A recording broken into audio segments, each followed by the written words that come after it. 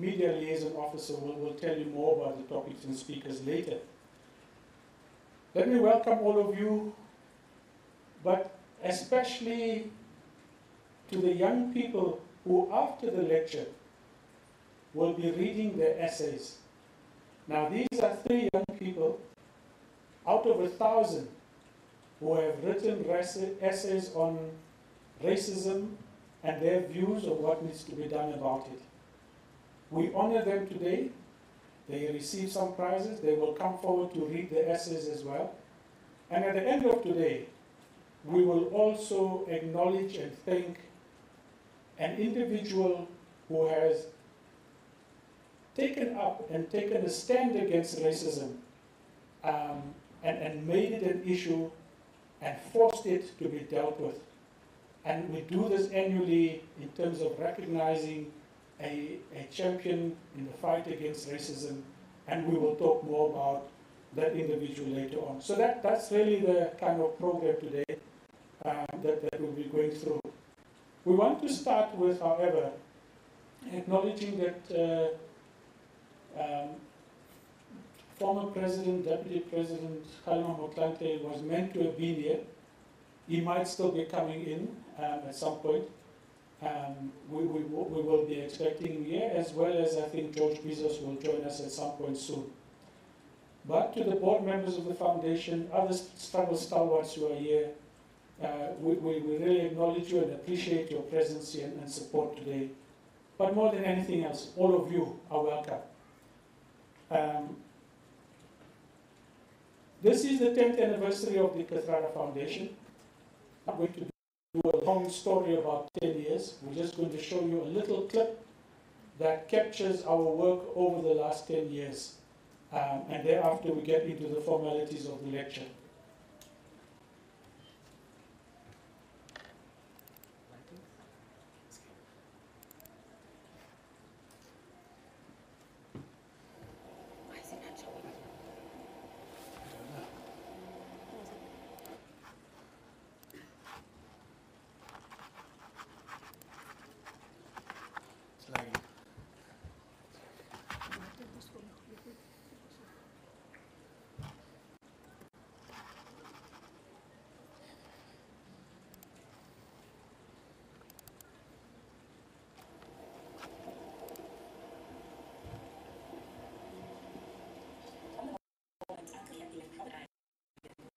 Shared his wisdom, the lessons he has learned, and the history of South Africa's liberation.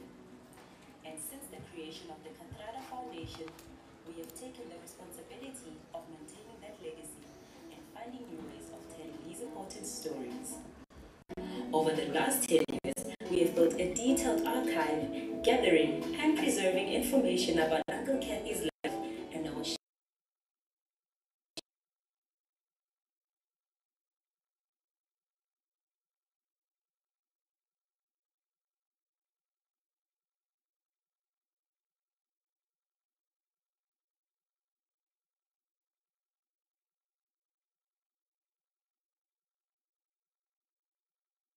published dozens of pieces. Part of this has been our Lives of Courage project that has produced many editors.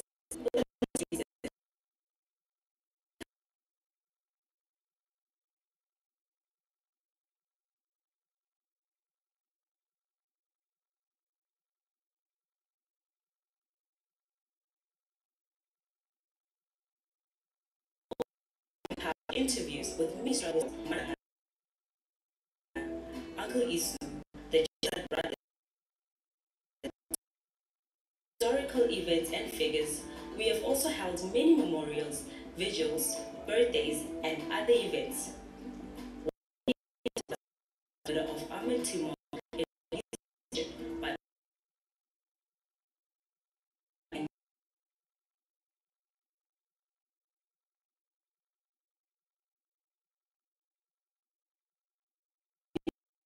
so they can learn from our past.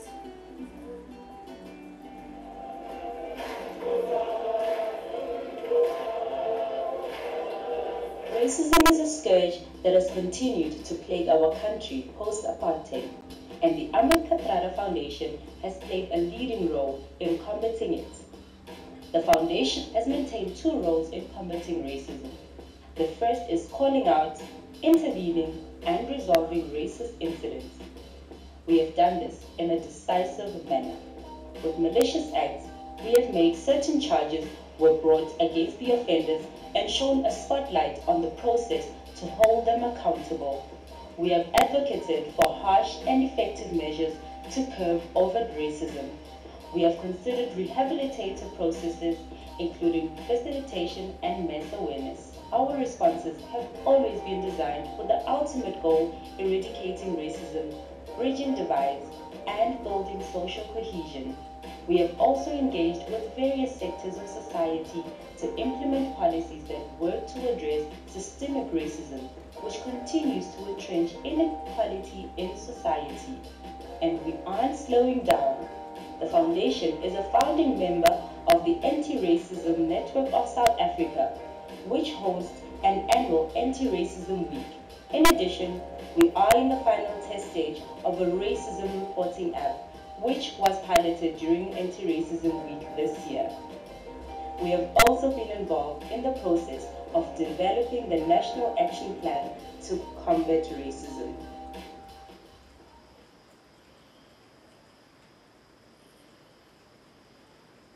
Uncle Kathy's life was dedicated to fighting injustice, and this is a central part of the legacy the Kathrada Foundation is continuing.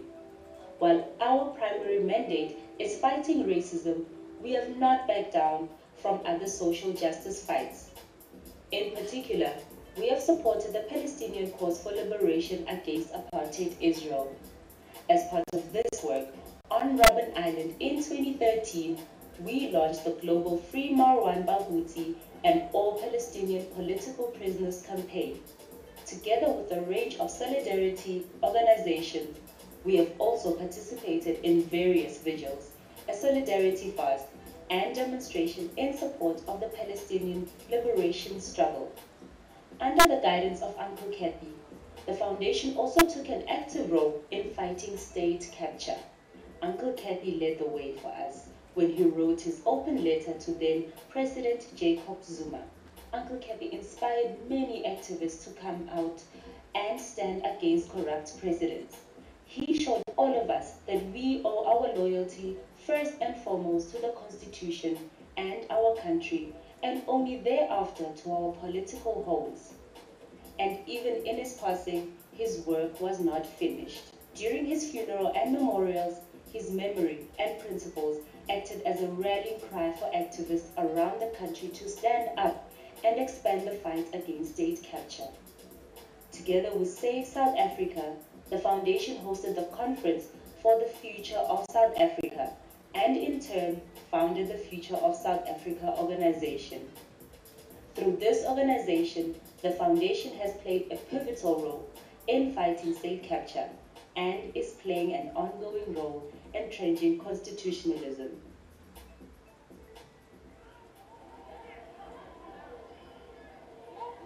The youth are the future, and with this in mind, the Foundation has placed a growing focus on our youth work. Our youth work began in earnest in 2011 with the Youth Festival we hosted. This event brought together more than 5,000 youth from across Johannesburg. Following this event, and realizing the need for activism, development, and involvement in this space, the Foundation launched its early youth leadership programs. Over the years, we have held a variety of camps, some of which have happened on Robben Island, at which the youth learn about liberation history, how to be activists, and socially just citizens. Youth have also been actively involved in many of our annual social responsibility initiatives, such as the Winter Warm. In the last Winter Warm we organized, more than 300 people partook, collecting, sorting, and distributing the clothing that was collected. Workshops have been a growing part of our youth development in the Foundation. An example of this was earlier this year when we held the launch of our new activism workbook based on the life of Uncle Kathy. Going forward, the Foundation is greatly expanding our youth work, with our first community youth clubs opening next year. These youth clubs will be bringing together groups of young people developing them, and providing infrastructure for them to become activists and agents of non-racialism in our communities. By 2029, Uncle Kathy's centenary year, as part of our centenary project, we plan to have opened 100 of these youth clubs all across the country. Through this ongoing work, the foundation will be keeping the legacy of Uncle Kathy alive by training the next generation of activists.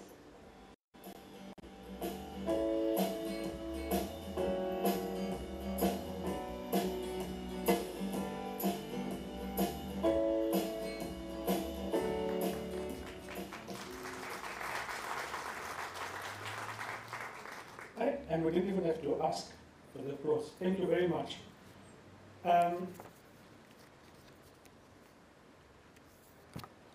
It's just a huge honor to ask our two speakers to come to the stage. Judith, Lindiwe. But you can be busy as well. It's fine.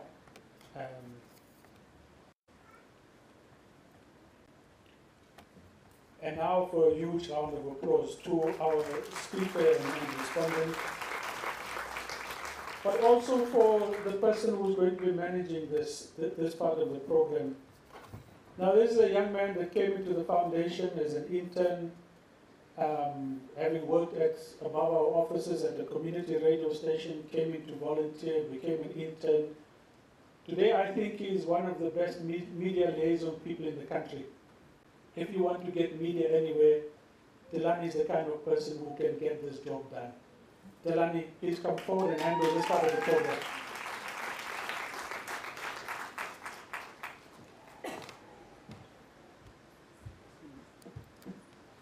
Thank you. Who needs a CV when you have a boss like that? So thank you very much for the privilege of introducing our topic, Fixing South Africa, and the phenomenal guest speakers, Judith February and Lindiwe Mazibuko, who will today lead us into a discussion that explores what is broken in post-apartheid South Africa. Over the last 8 years, the Ahmed Kathrada Foundation annual lecture series has probed key thinkers who have led public conversations on issues of nation building, social cohesion, to help us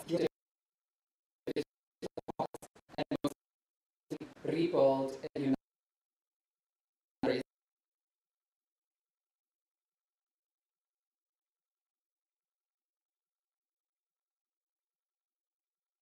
Judith February, who has also worked extensively on issues of good governance, transparency, and accountability within the South African context. The book, Turning and Complexities of South Africa's Democracy.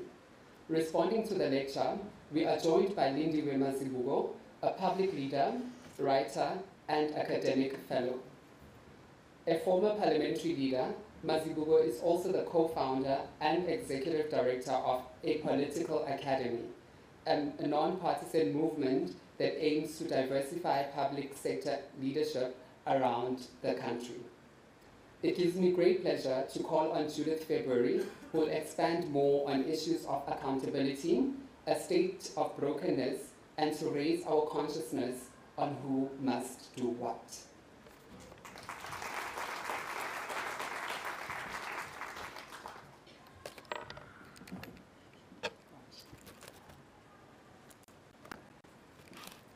Sorry, I'm trying to adjust the mic. Well, thank you.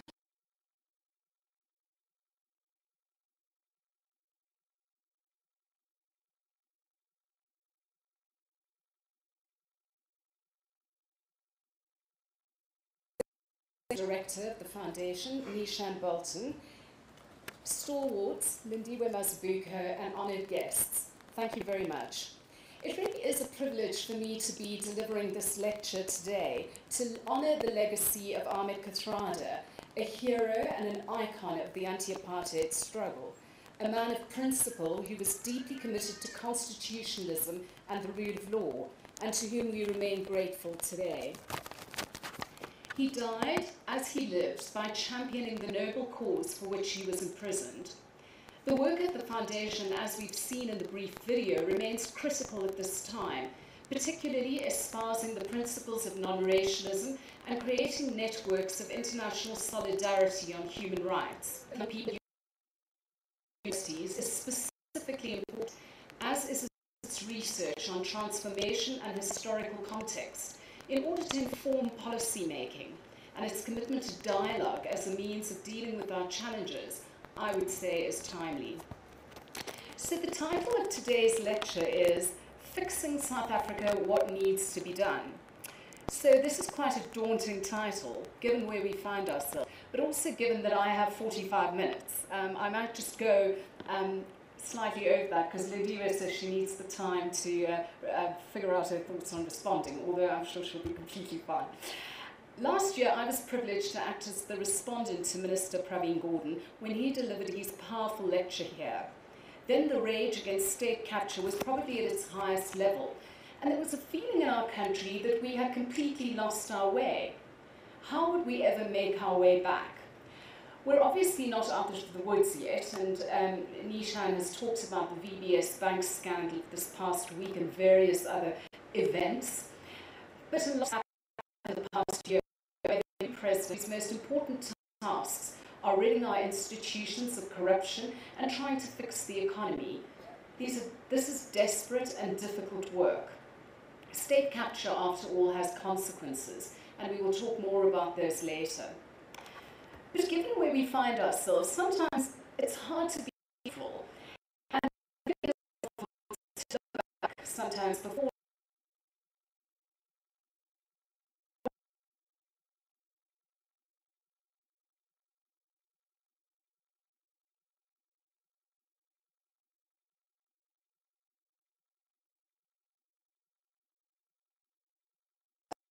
examining our current reality. It was in 54 BC when the Roman orator and lawyer Cicero lamented the state of the Republic. He says in De Republica, "But though the Republic, when it came to us, was like a beautiful painting, whose colours, however, were already fading with age, our own time has not only neglected to freshen it by renewing the original colours, but has not even taken the trouble to preserve its configuration, and, so to speak, its general outlines." Writing between 54 and 51 BC, De Republica was part lament for the state of the Roman Republic, and part discussion of formations of governance and justice. At the time, the Romans were involved in several wars abroad. Caesar was conducting his campaigns in Gaul, and citizens were rioting, and by 49 BC, Caesar had famously crossed the Rubicon and become dictator for life in 44 BC. And so the story of the late Roman Republic is in essence a tragic one. The decay that Cicero consistently speaks of eventually led to its demise, and Augustus became emperor with complete control of the state. But obviously the Roman Republic was organized in very different ways to our modern constitution and modern constitutional arrangements. But I think there are some lessons which we can learn about state decline and decay. The Constitution was not a modern-day document which was designed for purposes ours was, but it formed part of a mixture of arrangements. And as decades wore on, the Republic became equally vulnerable to corruption, to abuse of power, patronage, and the use of state resources for private gain, and indeed to decline. Patronage and its consequences were nothing new in Cicero's world. Amicitia, or friendship between those in power and others, was a mere institution, and what started out as being part of the fabric of Roman life quickly became sullied by corruption and abuse of the patron-client relationship. The nobility controlled the political institutions, and through them, their network of clients and friends, amicitia became a weapon of politics, not a sentiment based on friendship. And Roman friendships then evolved as a web of expectation and obligation, a system which was ripe for abuse, and it was particularly useful during Rome's period of expansion abroad, and that created many opportunities for the misuse of patronage. Does any of that sound even vaguely familiar? So the lessons of Cicero's lament for the decline of the late Republic should not be lost on us. And and tracing South Africa's journey to democracy, we can find almost as many detours before we arrived at 1994 in our negotiated settlement. It was flawed, but it brought with it civil and political rights, if not the economic emancipation we all had hoped for. And so Cicero's lament for the already fading colours of the Roman Republic may be our lament for the state of our democracy in the aftermath of the Zuma years. And so today we want to focus on how do we in this context renew the colours of our constitution and take care to preserve its configurations and its outlines. Achille Mbembe, the Cameroonian political theorist whose seminal work on the post-colony continues to define much of the debate around the characteristics of post-colonial Africa, calls this a negative moment in our history. But in a sense, the negative moment to me is a culmination of sorts, a culmination of the Zuma years that were marked by a lack of openness and transparency, by increased securitization of the state, and marked inequality, economic paralysis, intolerance, as well as the abuse of democratic institutions. And today, as we sit here, the economic state we're in is frankly a crisis. The numbers are well known to all of us. The latest numbers for the second quarter of this year show that over 6 million people are unemployed. This reflects an unemployment rate of 27.2% on the narrow definition of unemployment. On the expanded definition, which includes people who've given up looking for work, it comes to a staggering 37.2%. Let's take that in for a minute. Youth unemployment is the highest in sub-Saharan Africa at 52%. In addition, according to the latest Afrobarometer statistics, trust in politicians is low. Not surprising. 62% of South Africans do not trust their politicians. Given the daily news of corruption and long-running state capture narrative, one shouldn't be surprised. 61% of South Africans do not trust local government. And this also appears to be expected because this tier of government appears perpetually overwhelmed by a combination of the scale of its responsibilities and the paucity of its capacity, and of course, by corruption. Deep scarring inequality and poor governance, mismanagement and corruption have all contributed to the lack of voice that many South Africans feel. In our constitution, voice is rendered as participatory democracy. This concept is a golden thread that runs through the constitution. It is the notion that we don't simply vote every 5 years, but that we have an ongoing relationship with our elected representatives, and that is a continuing conversation. Sadly, though, the reality does not match the aspirations. And so South Africans have sought to find voice in different ways. We have a strong protest culture in our country, and sadly, more recently, protests have become part of the quotidian. Our country has much to which we're inured. That our activism often turns violent limits the prospects, I believe, for us to change society. And so we must challenge each other at all times, I think, to find more constructive ways of voicing discontent. We saw the protests in Tshwane in 2016 and how debilitating those were. And the Fees Must Fall protests reached their peak during that year too. They were very different protest actions, but what it did show was the way in which the ANC government had lost control of the discourse, of the narrative, and how disconnected it was from young people, particularly in its core constituencies. But across the country, people talk of feeling as if they're watching a passing show and voice frustration at the obstacles to their participation in the economy of the country. Our social fabric also continues to fray as a result, and we know that this is a country that can break our hearts into a million pieces.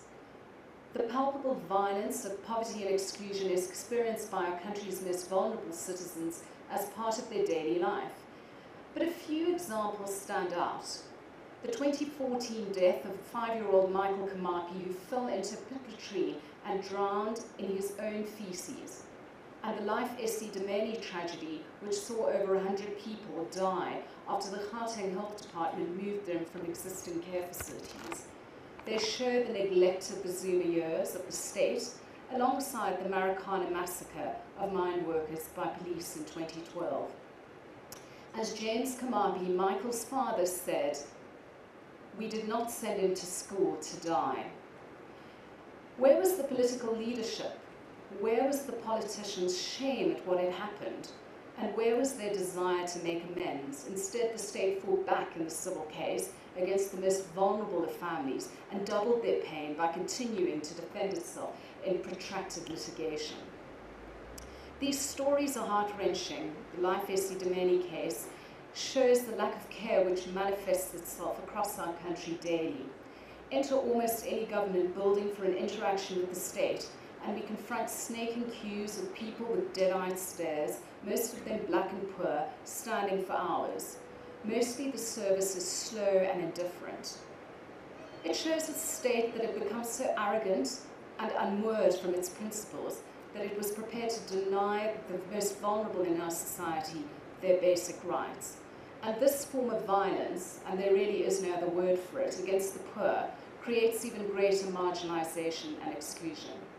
We are better than this. In recent weeks, we have experienced the drip-drip effect of the Zondo Commission. Some of it, and I'm sure you'll all agree, has been particularly disappointing. This past week, we've seen Finance Minister Nhlanhla Nene's dramatic exit as a result of it. But the positive is that we are shining a light in very dark places with crucial information about the Zuma years, the corruption, and perhaps before, the corruption prevalent in the machinations of various players. It has been sobering, to say the least, and it has prompted, I think, many of us as South Africans to look again at the power of the free media and the constitutional right to information. The question, of course, which now remains open is whether or not there will be prosecutions once the Zondo Commission of Inquiry has done its work. That, in turn, will depend on who the next National Director of Public Prosecutions will be, and this, I would argue, is probably the most crucial appointment of the Ramaphosa presidency. One senses that he simply must get it right. As South Africans, though, we do tend to navel gaze, and I've sort of spent the first part of this speech navel gazing about the problems that we have. We seem to be preoccupied with our plight and with solving everything immediately. Yet the reality is that if we want to salvage our constitutional democracy, which I would argue is bruised and battered, but definitely still standing, then we do need to take the long view. This doesn't come easily in a world of quick fixes where 24-hour social media demands immediate solutions. Yet that is where we are at the moment, in a world with neither obvious heroes nor villains, but mostly shades of grey. We have to stay focused on the long game. When Cyril Ramaphosa took office, he promised a new dawn.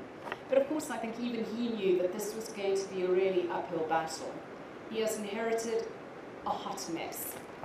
I won't go into the details of all of it, but they're familiar to all of you in the audience. State-owned enterprises, state capture, SARS, and one could go on.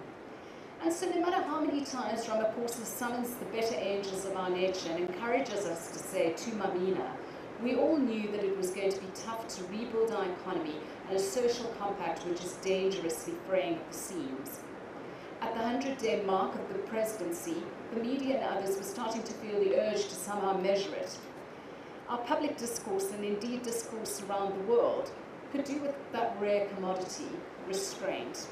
As we try to grapple with race, with issues of land, with the triple challenges of unemployment, poverty, and inequality, how to change our public spaces and the nature of life along our highways and byways, we need to restrain ourselves from the immediacy of the quick fix. Somehow we need to seek ways to balance both affect and reason in the public debate. Easy slogans about decolonization, white monopoly capital, taking back the land, and white tears will only lead to the cul-de-sac of thought that we have seen thus far. Track the presidency we must. Hold the Ramaphosa presidency to account we must.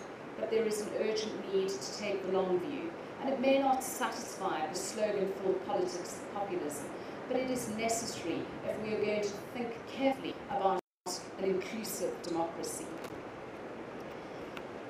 The next struggle, I believe, is finding the Constitution again. Undergirding the values of the Constitution is our next struggle. It is one which hits those who would destroy the state for their own narrow gain, directly against those who seek to build a country where those in power are accountable and responsive to the citizenry. There are several challenges which remain as we seek to entrench rights and the supremacy of the Constitution, which seems to be becoming an increasingly contested terrain. It's become fashionable to question the 1994 constitutional and negotiated settlement. And so I believe we need to go back to the beginning. For me, the starting point always is the Constitution. It represents the framework around which everything else pivots. And despite the criticism of it, signed by the ANC, a faction of the ANC, that fought for its adoption and was deeply involved in its writing process. To me, it remains the aspirational document founding fathers and mothers intended. It has its faults, but in essence, it provides a framework to develop this economic.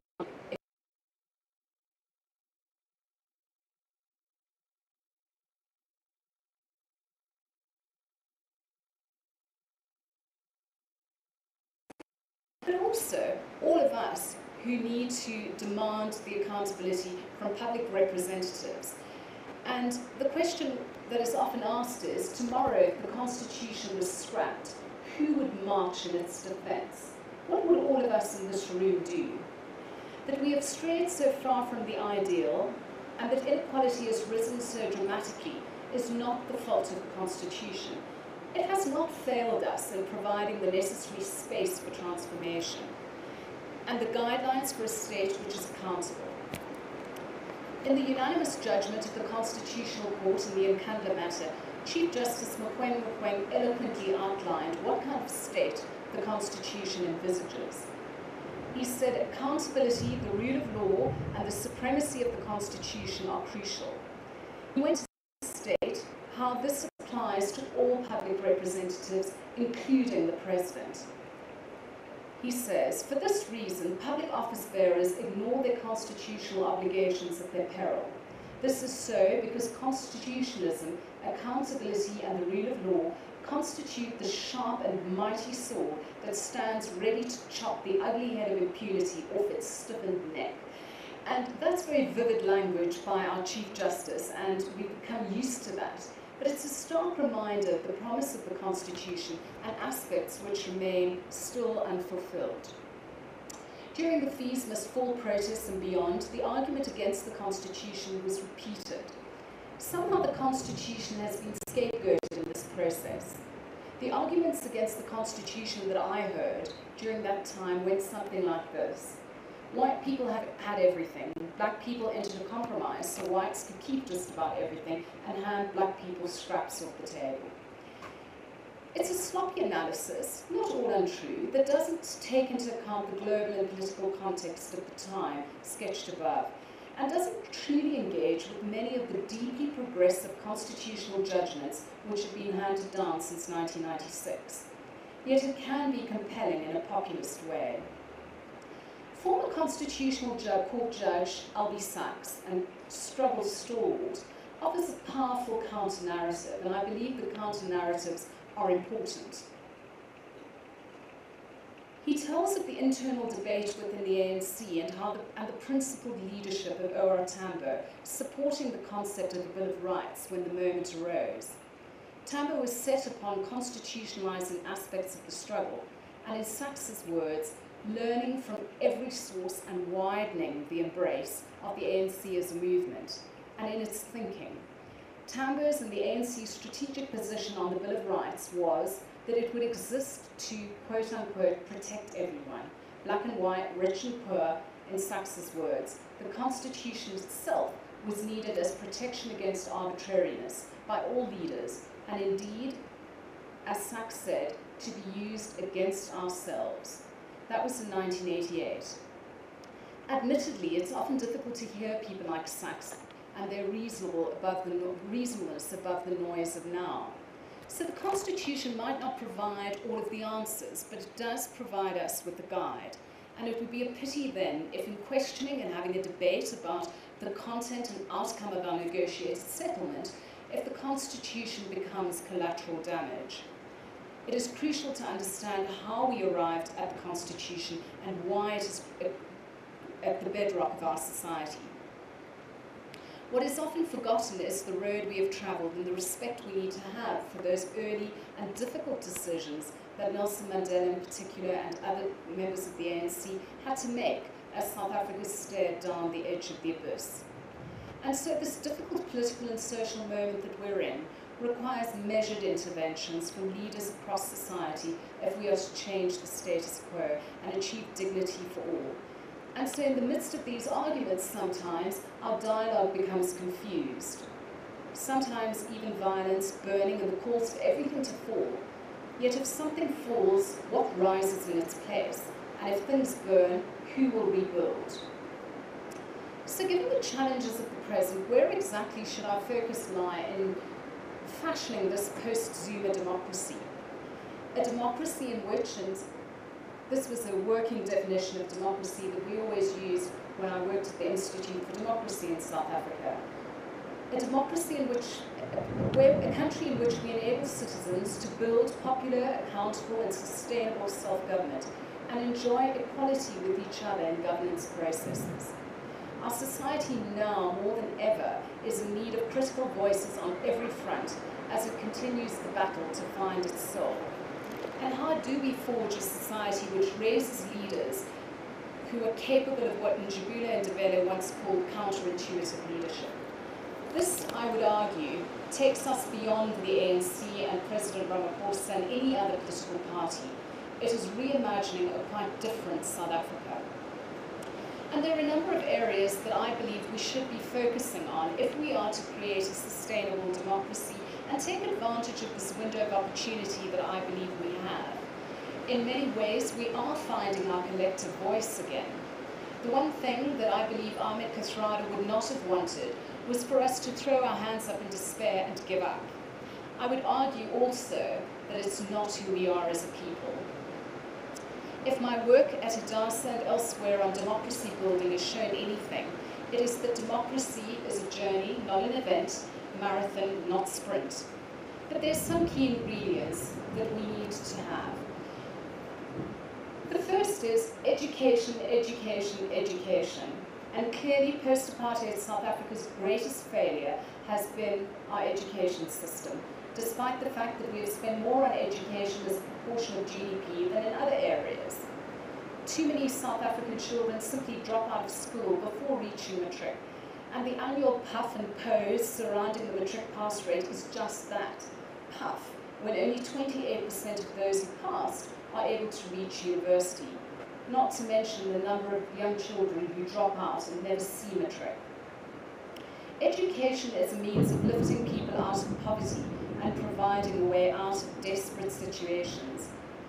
But in a post-1994 country based on a flawed notion of empowerment, education often takes a back seat in our national discourse, which prizes crass wealth accumulation above the emancipatory power of a decent education. Our post-94 world has been littered with politicians driving German SUVs and a form of empowerment which has not preferred skill or education, but instead has preferred political proximity. President Zuma mocked clever blacks and seemed comfortable with his ignorance. We will also need further investment and serious commitment to proper intellectual pursuit. Education and knowledge must be the cornerstone of any society seeking to build a culture of democracy. It means we need teachers in the classroom. It means greater accountability with regard to that. Better infrastructure, proper leadership, principals who can lead. It means that the issues around corruption within the South African Democratic Teachers Union, the buying of posts, which remains unresolved, needs to be resolved. But we also need to focus on enhancing skills, vocational training, FET colleges, and empowering young women to enter universities and focus on language, maths, science. The diagnosis has been done over and over again, but we need to make this happen. Constitutional education, I believe, is a very important part of this. What is the Constitution? What is its purpose? How does it provide the checks and balances on power and give rise to a culture of accountability on top of fine words and institutions? What is Chapter 2 of the what is Chapter 2 of the Constitution? What does it mean when we say socioeconomic rights are justiciable? And what were the cases brought before the court which protected the vulnerable? The culture of accountability, that there are consequences for actions, can only happen in a society where there is knowledge of the Constitution and where citizens demand it. It demands us to have respect for those in authority, but not deference to power. There's been too much of that, I think, in the post-94 South Africa, from seemingly trivial issues like ministers arriving late for functions to the dire recent behaviour of ministers like Bathabile Dlamini and Lucy Mugaba. Surely unfit for office and must go. Our memories of Zuma laughing it off are still fresh and raw. And then the economy. It is about the economy, stupid, and it has to be fixed. We need to, though, start creating trust between economic players based on an understanding that a fair wage, a proper skills base, artisanship and entrepreneurship has to be supported. Some form of shared sacrifice is necessary to deal with the ravages of the past. Some have been calling for an economic Odessa to deal with unemployment, poverty and inequality. Perhaps that is something that we might pursue, who knows. According to the World Bank report released in April and discussed in South Africa, we are the most unequal society in the world. The Ramaphosa presidency has been trying to deal with the economy through the Jobs Summit, through looking at the institutions in a big picture manner, and also through the Youth Employment Service Program, which looks at addressing youth unemployment and encouraging and supporting entrepreneurship. Ahmed, Director of the Graduate School of Development Policy and Practice at UCT, reminds us, getting to serious, inclusive economic growth is going to demand a great deal of work by skilled policymakers working within effective social partnership agreements. Hirsch goes on to say that policy certainty is needed about mining, land and black economic empowerment to encourage new investment. Small business is also crucial as a cog in the wheel of the economy. Much of the red tape surrounding small business creation will have to be cut, and the Ministry of Small Business Development needs to be more efficient in spending what money is allocated to it. In 2017, Minister Lindiwe Zulu failed to spend 140 million rand of her budget, while simultaneously asking for a bigger one. Needless to say, education and understanding is crucial to building a functional and thriving economy. However, it will take a long-term commitment from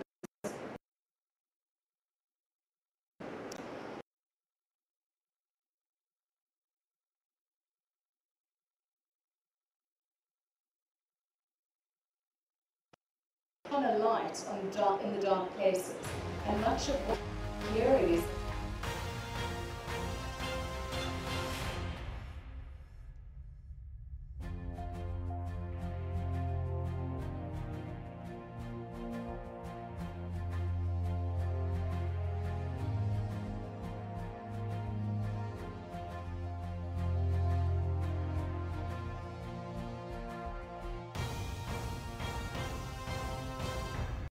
تذكر يوما كنت تعانق دمعة الفكر تناجي الله في صبر وترجو رحمة تسري فعاش القلب إخلاصا وصرت تحو.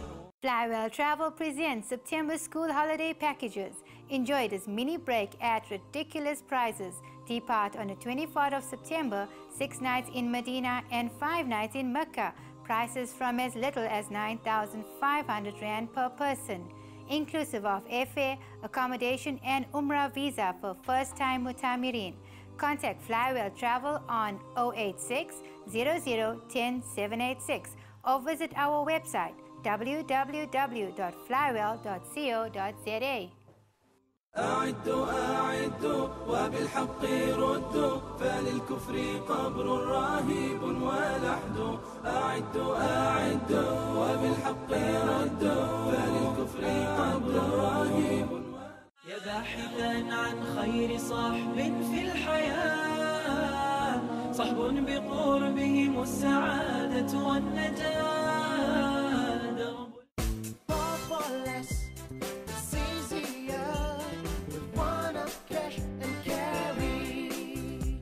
your whole family and make your life so much easier with 1UP Cash and Carry, where you get more for less and excellent customer service at its best. Remember, wholesale prices straight to the public. 1UP Cash and Carry, where you get more for less. More for less. It's easier with 1UP Cash and Carry.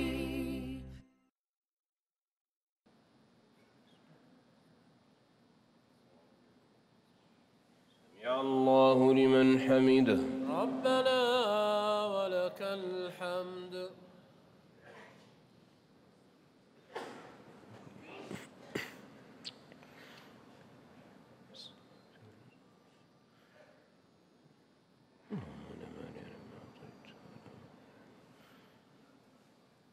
الله أكبر الله أكبر.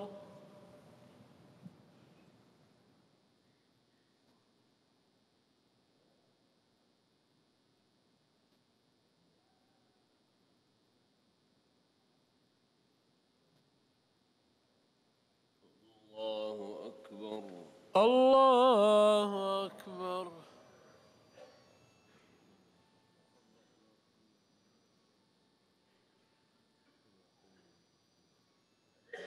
الله أكبر الله أكبر.